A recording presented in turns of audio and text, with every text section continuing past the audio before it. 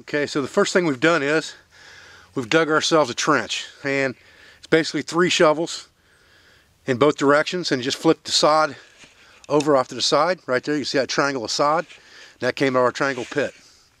Now we're going to set up our trench forge with stuff we can carry around in a 5-gallon bucket as a mini blacksmith shop.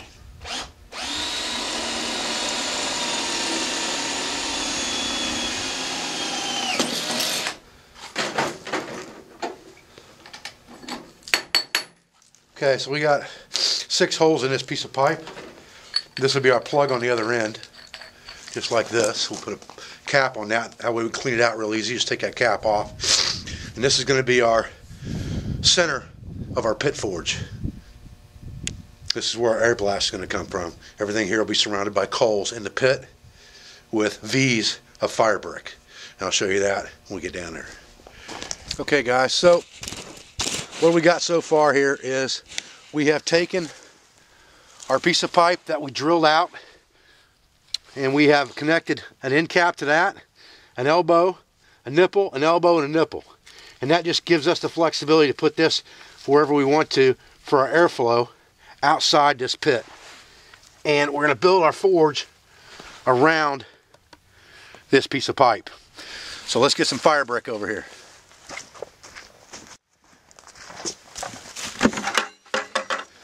Okay, we're going to put a piece of fire brick on each side of this, just like this,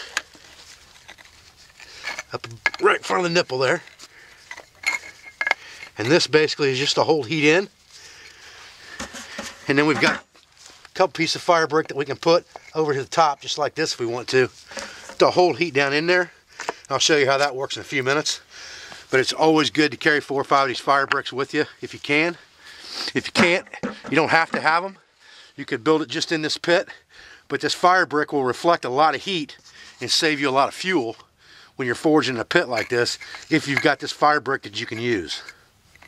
So we're going to put these 2 pieces of fire brick in there during this demonstration and use them while we're forging here. Let's get this thing down where it's even.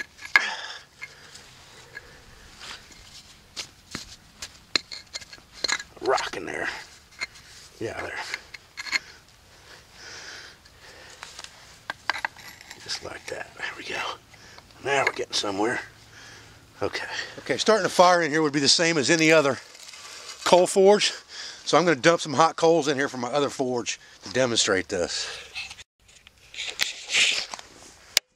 Okay, so for our airflow, what we've done here is we've got just a blower for an air mattress. And you can see it's got different connectors on it. Well, one of these connectors fits perfect inside this 3/4 inch tube. So that connector right there is the one we want. And we'll get rid of the rest of these. We don't need those. And we'll just use that one and keep it attached to the pump. And then I have cut both of the leads off and put alligator clips on them to hook onto our battery. And then we just need to hook this on here. Just like that. Got an on-off switch, and there's our fan output. Put that right there. Lean it to the side so it can breathe, just like this. And then all we have to do is plug this into our battery.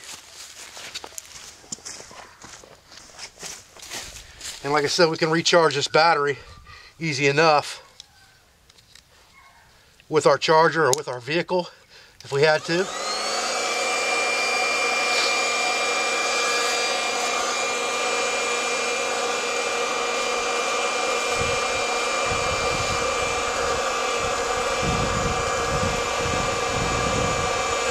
And it'll take a few minutes for that to get going, but I can feel the air coming up through it. It'll take a minute to get those coals hot again, probably. Okay guys, here we go. We're getting there now. So you can see that's a very viable option for just a backyard, out in the woods, whatever the case may be.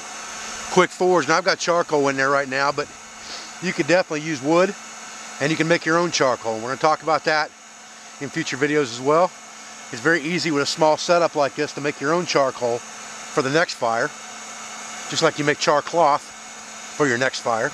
That you can at least add that charcoal that you make to whatever you're using to build your fire with, and continue to put hardwoods on it, but then continue to make more charcoal for the next fire as well. And I'll show you how to do that in a future vid too. Okay, I've just got a piece of straight metal rod in there right now, just to show you that this thing will get up to forge temperature.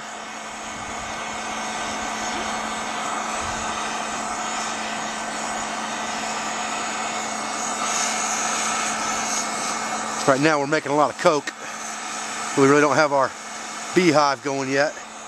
Still early in the game. But this thing will get plenty hot, plenty fast.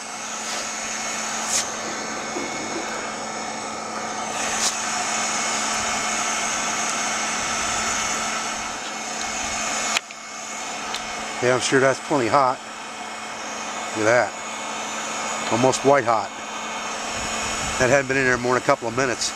I'm stone cold, so definitely be able to forge in that, make a knife, make a tool, whatever the case may be, no problem. Getting a nice little honeycomb built up right there, getting hard coke. Got a nice pit right in there to put our work into. This is working out dandy.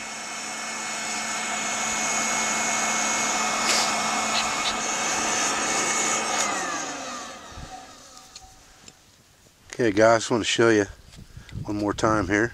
I mean, that thing is just hot to the bone. And that's a pretty good length of that piece of steel we got hot in there now. Probably a 5-inch piece. So that's really enough to forge a knife blade in. Get right down to it. Alright guys, well, I'm Dave Canterbury at the Pathfinder School. I appreciate you joining me out here for this quick tutorial on how to make a pit forge. You can make this type forge anywhere in the woods.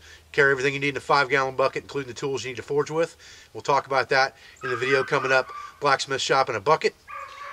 I thank you for all your views. I thank you for your comments. I thank you for your support. Everything you do for me, for my school, for my family, for my supporters, and my Pathfinder affiliates. I'll be back with another video in this series as soon as I can. Thanks, guys.